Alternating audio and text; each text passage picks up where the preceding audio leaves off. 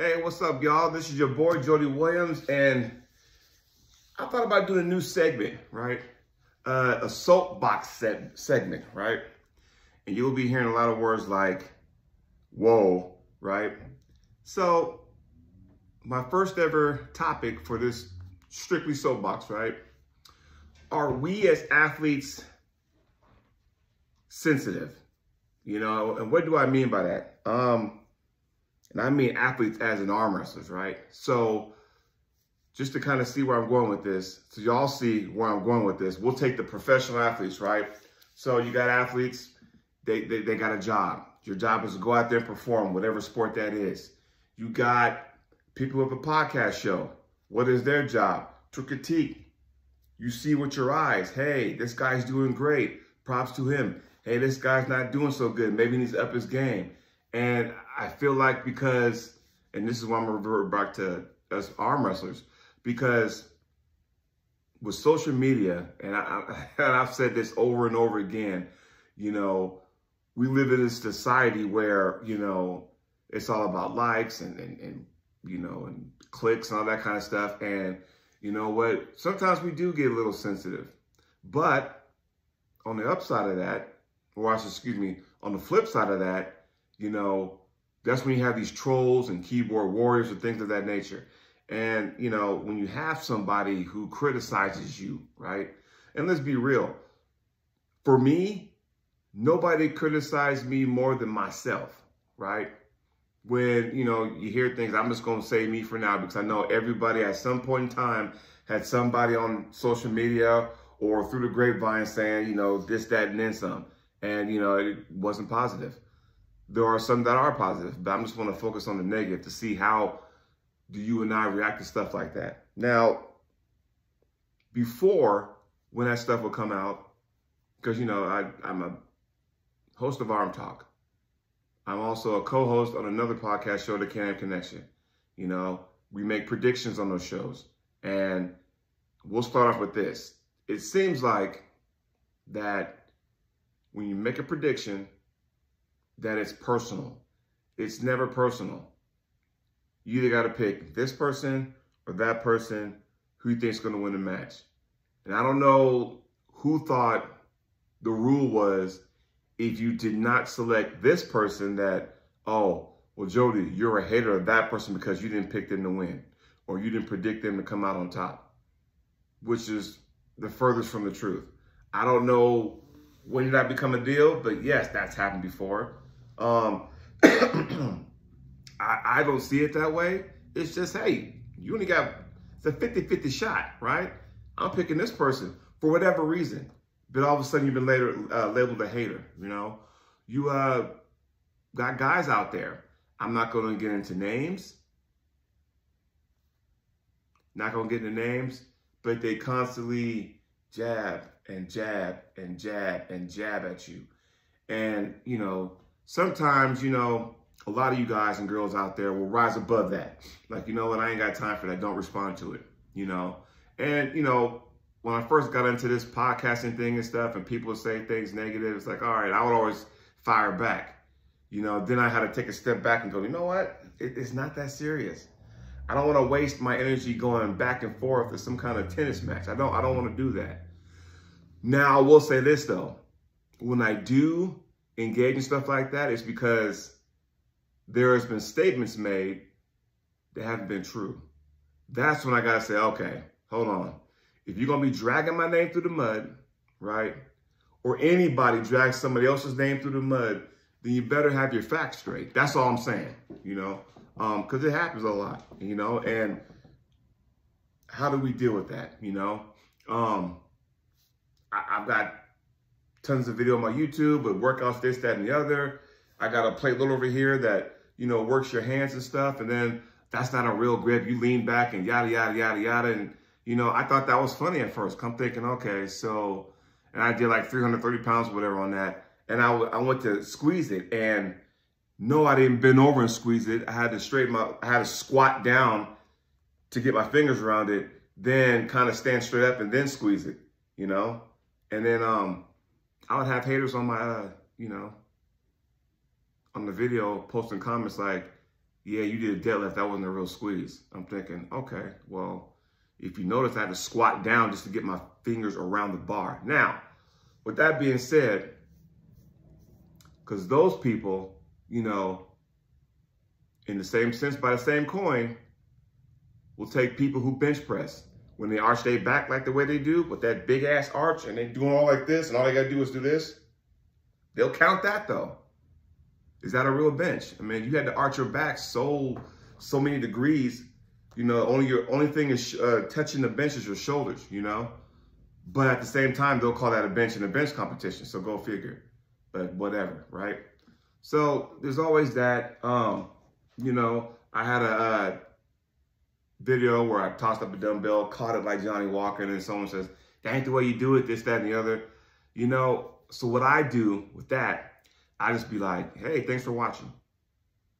So instead of, you know, getting upset, you know, hey, thanks for you taking the time out of your day to watch the video and then having the time to comment on that. Positive or negative, you know, thank you for watching. And I keep it moving. I keep it moving. That's what I do. So, you know, with all these haters out there, you know, the workouts you do, to me, and I'm going to say this, you know, I don't care who you are, what you are, all that kind of stuff. Anytime you go out there working out, you know, it should be motivating some of y'all, right? Maybe it doesn't. Some people go out there, I'm doing shoulders, I'm doing bench press, I'm doing squats, I'm doing all kind of stuff.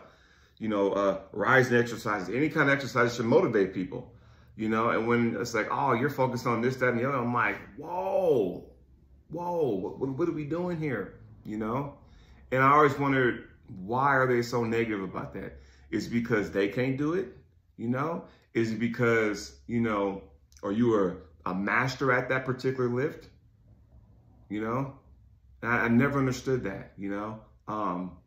So instead of like, you know, digging at each other, we should be lifting each other up, because those same videos out there also get people to try that stuff out, and then they do it. But they always add like an extra 5 or 10 pounds on there. Oh yeah, I can do that. Because I've done it. I'm guilty of that. I will sit there and watch a video and go, man, you know what? I'm going to try that. Now, there are some times I've tried those and go, nope, that ain't working for me. You know, but there's other times I do try. I'm thinking, oh, this is pretty cool. You know, I might stick with that, you know. But then there's always that person that will sit there and be like, nah, man, that's not a lot of weight, this, that, and the other. I'm like, everyone's different. Everyone's on a different level, okay? So, and I'm going to segue into this one. When it comes to like lifts, you know, I'm going to stick with the theme, you know, put it on social media and stuff, YouTube or Instagram or whatever, Facebook or whatnot. When it comes to lifts, everybody's different, meaning that not everybody's 6'5", right? Not everybody's 215 pounds. You're going to have people taller than 6'5", shorter than 6'5". You're going to have people who are heavier than 215, lighter than 215. Some people are going to be stronger than others, you know? For the ladies, not everyone's built the same. Some women are, you know, lean and mean. Some are, you know, curvy. We're all not built the same, and it shouldn't matter, right? Because those people had a wherewithal to go, you know what? They like what they're doing. They're inspired. You know, when you got people who are like, hey, man, that's a good lift, man. Keep up the good work. Believe it or not, that inspires them to go ahead and go, hey, I mean, I kind of like this stuff, you know. I was doing, you know, once, you know, earlier in the year, calendar year, I was doing my 30-day curl challenge, you know. I was doing my 30-day pull-up challenge. I did all that kind of stuff. But see, that was more of trying to prove to myself, can I actually do it, right? And I just thought, you know, hey, I'll just share it. You know, some people saw the journey. It was cool, you know. You know, there's me and Greg Sharper kind of going back and forth, and that we're kind of motivating each other, you know, and that was cool. You can check it up on my YouTube if you feel like it. But yeah, I did a 30-day challenge, and now it's for me, my personal thing, and you know, kind of motivating Greg, and Greg would do stuff and motivate me back and stuff, and I thought it was cool, you know. Like I said, it was just we try to stay positive. I think there's just so much negativity. I guess when we circle back to what this topic is all about, how do we handle that kind of stuff? How do you handle the negativity? We all can handle the positive. That's easy. But how do we handle the negative? You know, when that negative comment comes up, whoa. What are we doing? Why are we so angry at people? Why are people so angry? Because honestly, the way I look at it, it goes back to that old thing you were taught by your folks when you taught in school. If you ain't got nothing nice to say, don't say it at all. You ain't got to comment on that. If you don't like it or you think it's wrong, it's a difference between someone, hey man, that's probably not the right way. Hey, maybe try it like this. That's one thing. But when you have someone saying, oh man, you ain't nothing, that ain't nothing, wait, yada yada. If you don't like it, just keep rolling. Keep scrolling, you know? So, you know, the whole purpose of this particular soapbox is the fact that, you know, there's so much negativity out there, and at some point, when does it stop, right? Because I'll say this, being in the sport 14 years, you know, one has to wonder, hey, when you really look at it, back then, there wasn't that much negativity. But at the same time, wasn't that much social media either, as far as arm wrestling goes. Nobody was putting matches on. Instagram wasn't out 14 years ago. Nobody was putting matches on Facebook and YouTube hardly. But now that we all have access, and we all got podcast shows, and we all have the access of putting stuff on Twitter and all that kind of stuff, Instagrams, all the stuff, you know, we want to get it out there, because the reason why we all do that is because, hey, you know, some people can benefit from that. I'm putting myself out there. Somebody wants to market their brand. We all do that. I do that. I know some of y'all do that. We market your brand. Because some way, somehow, someone's going to catch it and be like, oh, that's cool. Hey, man, you know, I like what you got going on there. Who knows? That could be a possible sponsor, you know, coming up. Never know. But then there's always that person trying to bring us down. Can't tell you why, but they do that. And I hope at some point they realize, instead of bringing us down, won't you go ahead and try your own deal and lift yourself up? And who knows, maybe they like what you put out. Just something to think about. But again, everybody, thank you for taking time out. This is a Soapbox edition coming at you. So we'll talk to y'all soon.